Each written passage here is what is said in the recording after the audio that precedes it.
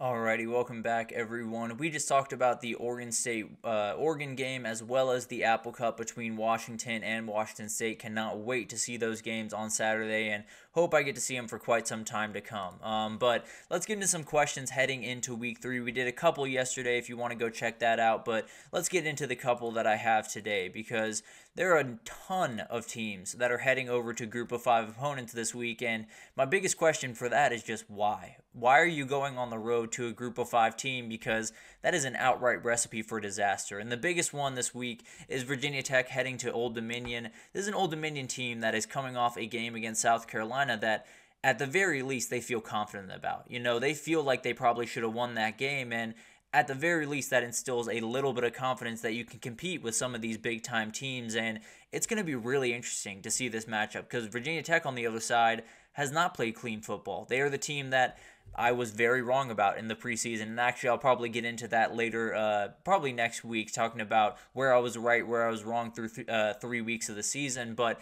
this is one that I definitely would keep my eye out on, and I don't know why Virginia Tech decided to go up to Old Dominion to play this one, but the other one is Oklahoma State at Tulsa. This is another really tough game, another in-state opponent that very much wants to beat you. So it's one of those games that Oklahoma is coming off a tough emotional win against Arkansas where they did not play elite football by any means. Went to double overtime, very, very tough win, and Tulsa's coming in with nothing to lose. This is their Super Bowl, as people say. This is the one that they want to win pretty much more than any other one on their schedule, and if they can get it, they would be the story of the weekend like NIU was a week ago. So it's a very, very interesting game, and going over to Tulsa to play it makes it all that more interesting. And then we have a game that just outright a good game. We have a game that I don't think there's much division between these teams overall. Cincinnati is heading over to Miami of Ohio, and Cincy's only favored by 3.5 in this game.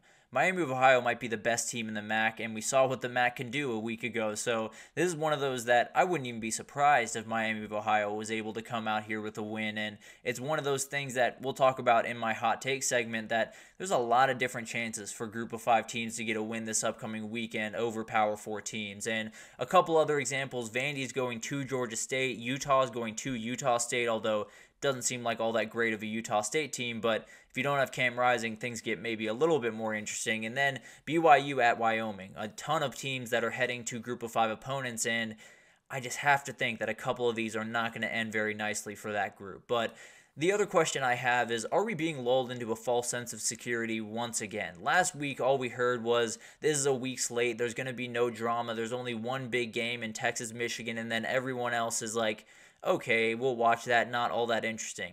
I feel like this week is getting even more of that talk. There are a lot of games that maybe they aren't that marquee, top 25 matchups that we're all like love to see every single week. No doubt about it that this week is a little bit different in terms of the slate.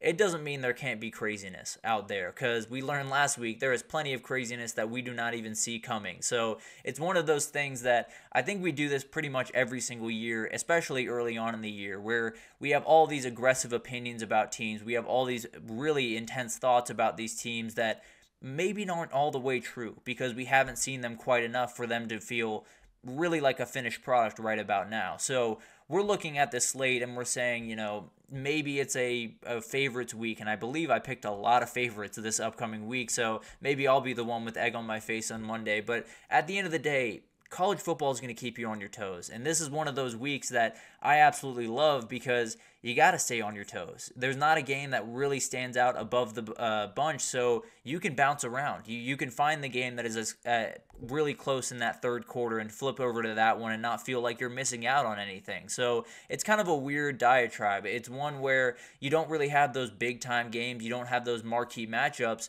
but you can spread yourself out. You can watch all of college football, and then I almost promise you're going to get a lot of incredible moments. So whenever anyone tells you it's a weak slate, whenever anyone tells you this weekend is straightforward, do not believe them. Just plain and straightforward, do not believe them. It is going to get a little bit crazy this weekend. You're going to want to make sure you're tuned into this one. And then the other question I have is kind of just a general question about college football.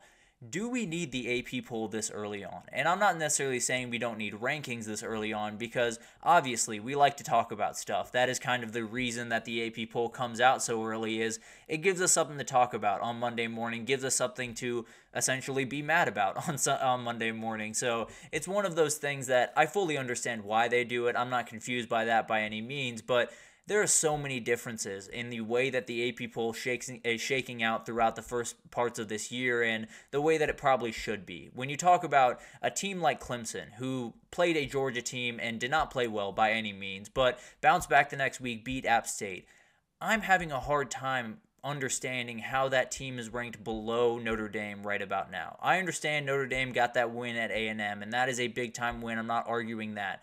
They followed that up with a downright terrible performance and lost the worst loss of the entire season thus far. So it's hard for me to say that Clemson is a worse team right this second than Notre Dame. Now, I don't necessarily know if it's the other way around, but the reality is it feels like the AP poll is a lot of just reactionary early on, and then you figure out water finds its level at some point. But it's one of those things that every time those first couple of weeks of AP polls come out, you're just looking at it dumbfounded. You have so many different questions about, why is this team top 10? Why is this team over this team? Why was Georgia Tech ranked last week after what we saw from Florida State against Boston College? There are so many different questions that I have around the way that they go about the AP poll, and I'm going to still put out my rankings. I still think you can put out rankings, but if you're going to add 25 teams into this thing this early on, there's going to be a lot of issues that just plain and simple. So I think 10, maybe 12 up until week 4, and then you expand it. I think that would be a normal way to go about business. Now,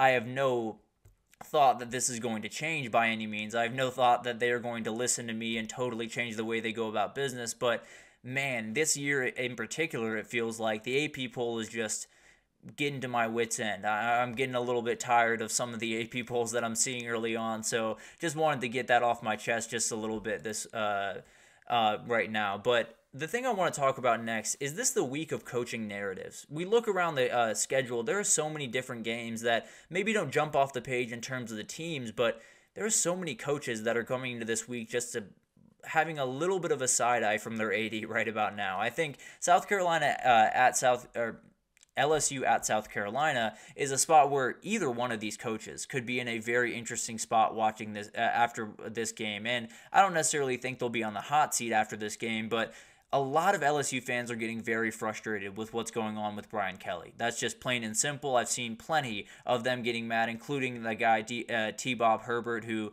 is an absolute beast and leads the LSU fan base as far as I'm concerned. But South Carolina on the other side, Shane Beamer did a great job last week. No doubt about that. If LSU comes in and railroads you this week, then you're right back to the way you felt after the Old Dominion game. So it's a very interesting conversation where it felt like Shane Beamer kind of bought himself a little bit of time last week, but it might just come right back down to earth this upcoming week. And then every time we talk about this, we have to talk about Billy Napier. And I kind of hate it because I kind of want to leave him alone for a little bit, but the reality is this is a win that he likely just outright needs. If he does not get this win, he will lose this fan base. I feel very, very confident in that, and this fan base will be fully ready to ship him off, and it won't necessarily be them wanting to wait until the end of the season to do it either. So it's going to be really interesting, this one, and Billy Napier has pressure on him from the second he wakes up to the second he goes to sleep every night, but especially on Saturday, he's going to have to execute nearly perfectly or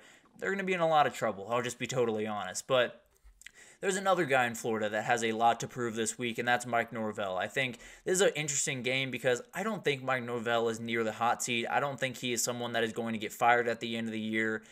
I do think there are some issues that need to be fixed, and I do think some of those issues are going to be really hard to fix if you start 0-3 and go into an ACC schedule where you can't even guarantee a win over Syracuse. You can't even guarantee a win over Wake Forest. So it's going to be really interesting to watch this, and that's actually my next question is, what happens if Florida State falls this weekend? What does everyone react as, and how does that Florida State fan base handle this? Because the reality is, this is not a program that is in a position where you can just get to the end of the year, reset next year, and be totally fine. Because they have issues that need to be fixed that are going to take time. They have to be able to go into the high school ranks to recruit way more often than they do right now, because that's the big issue with this team. You have so many transfers coming in that you don't really have any depth behind them that is confident in this system. So this team looks very clunky, and the depth doesn't look all that better because you don't have guys that have been there for very long. So it's one of those things that you're likely going to have to lean a little bit more into recruiting and lean a little bit further away from the portal.